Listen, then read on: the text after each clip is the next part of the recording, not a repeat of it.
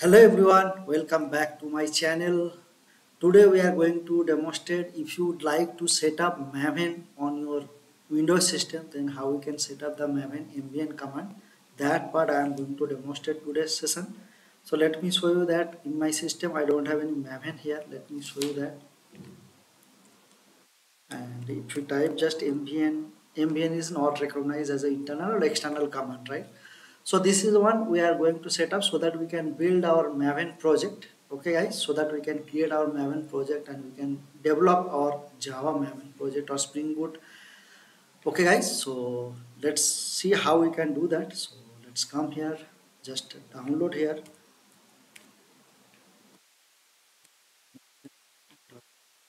for Windows. Just come here, and here we have a different kind of like source, zip file, tar basically for Linux system, binary, those things. And let's download this zip file. Okay guys, and binary zip and tar gz and maven bin zip archive. Okay guys, so let's download this zip file here, and here also source we have. So, okay, source and binary zip.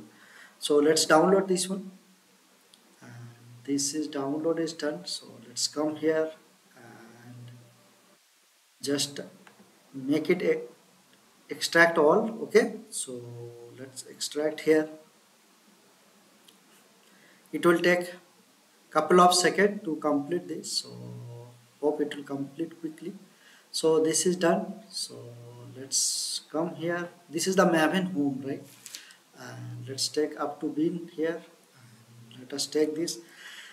To recognize this Maven command, right, we need to set up that advanced environment variable. Okay guys, so for that what we are going to do today is like let me show you that.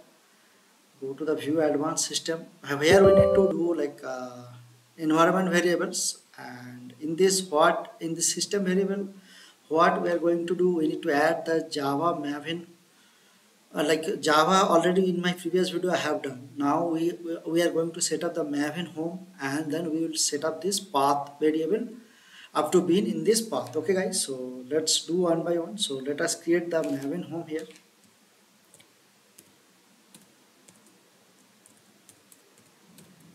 and let's add this,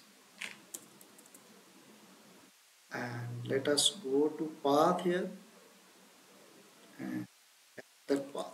Okay, now click on OK, click on OK, apply. Now let us try that. So in the same CMD it won't work because we opened before installing this Maven here, right? So Maven will not recognize here. So let us open one more time. So let's come here and begin.